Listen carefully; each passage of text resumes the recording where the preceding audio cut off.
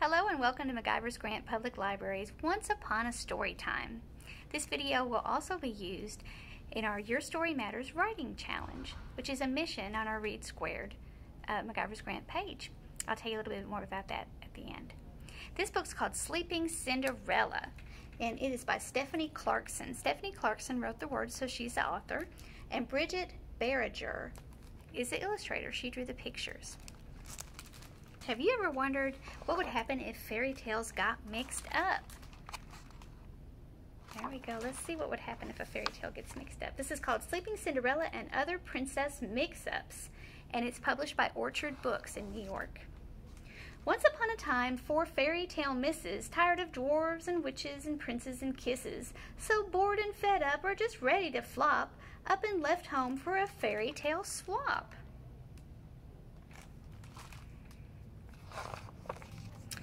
"Enough!" cried Snow White, and she threw down her broom. She stared in disgust at the state of the room. The sink was piled high with cups and with plates. Snow White moaned, "I am so tired of these sloppy housemates.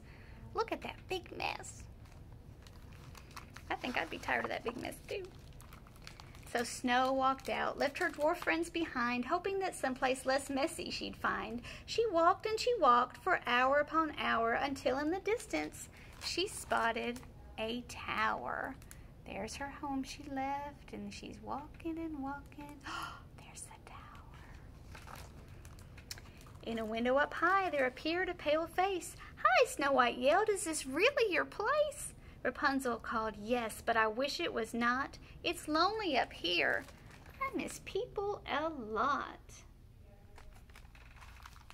"One room with a view," Snow White cried. "Oh, what bliss! I can't think of any home nicer than this." "You move in, I'll move out," said the girl with long hair. "You'll be all by yourself, and you won't have to share."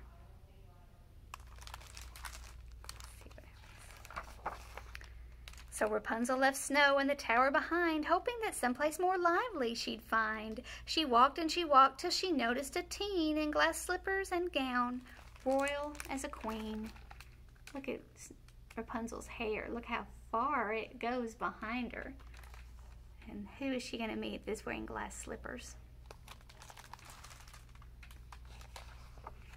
"Hey," said Rapunzel, "you off somewhere fun? I'm loving those shoes and that coach built for one. My godmother's sending me off to a ball," yawned the girl, "but I just can't be bothered at all."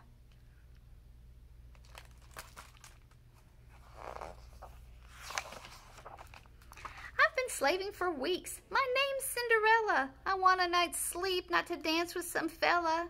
"I see," said Rapunzel. "There's no need to stress. I'll go in your place if you just change your dress." So Cinderella left Rapunzel behind, hoping that someplace more restful she'd find. She walked and she walked till thorns ripped her coat. Then all of a sudden, she spotted a moat. In the castle, a maiden with a crown on her head slept in a comfiest, springiest bed. Cinderella leaned over, but whoops, down she fell. Her lips brushed the girl, who awoke with a yell.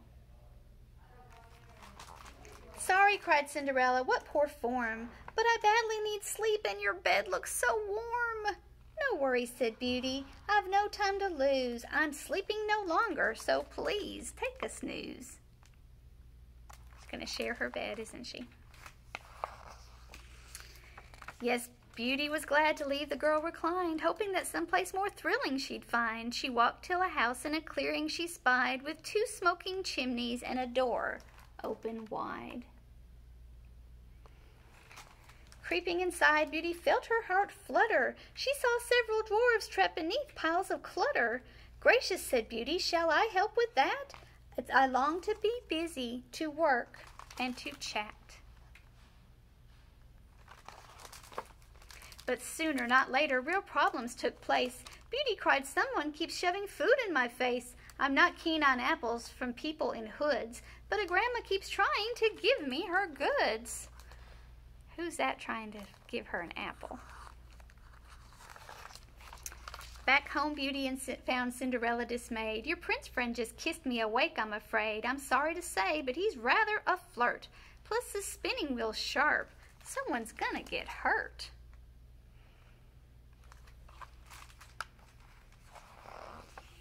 Cinderella ran home, up a hill and down slope, and found Rapunzel at the end of her rope. I've lost the glass shoe and your sisters are rude. I was riding in style till your coach turned to food.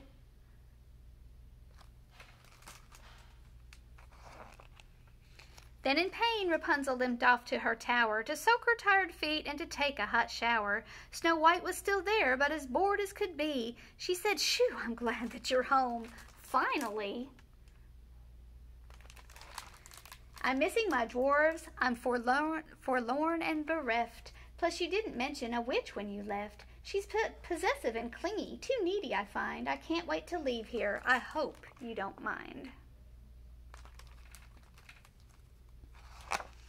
So back home at last, each girl called a meeting. Snow sat her dwarfs down in their miniature seating. She said, "Cleaning for 7 is leaving me sore. We'll all get along fine if we each have a chore."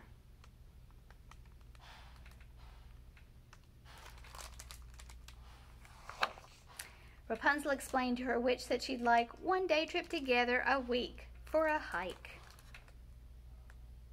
That's a pretty view to hike on, wasn't it? Cinderella went off to college instead, met a regular guy, less well off, but well read.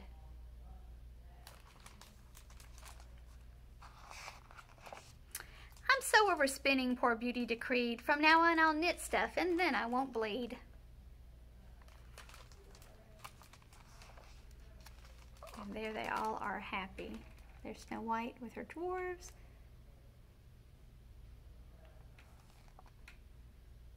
Very good.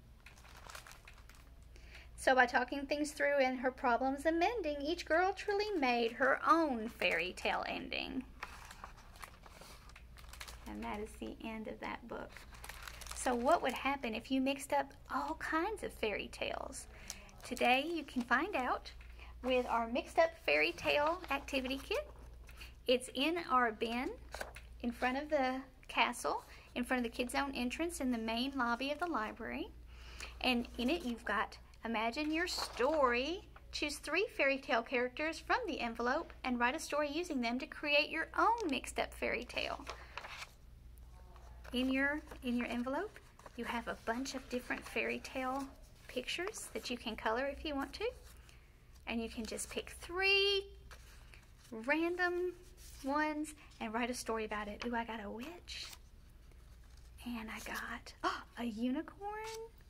And I got the 3 bears. So how could the witch and the unicorn, a unicorn and the 3 bears all belong in the same story? I'm gonna go start writing. All right, you get to writing too. We'll see you soon. Have a great day.